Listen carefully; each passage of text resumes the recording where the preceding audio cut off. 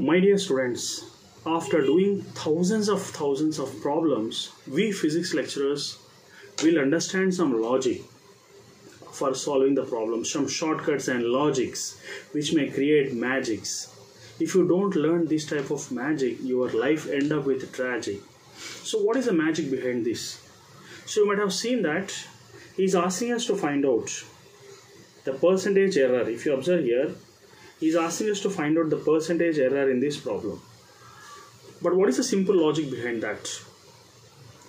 The percentage relative error will be very close to the values which are given here. If you observe these values, okay, so that will be very close to all these values. Percentage error will be very close to these values. This is the logic behind that.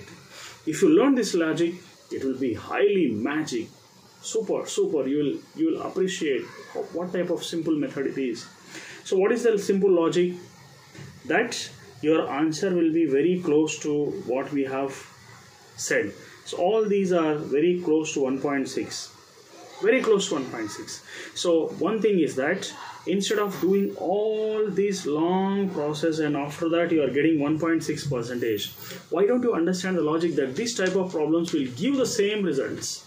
Same results. If you want, I can show you one more example. Comment me below, I will tell you one more example of this type. So your answer, without doing, just by observation, you can tell that the answer is 1.6, which is very close to all these values which are given here. Okay.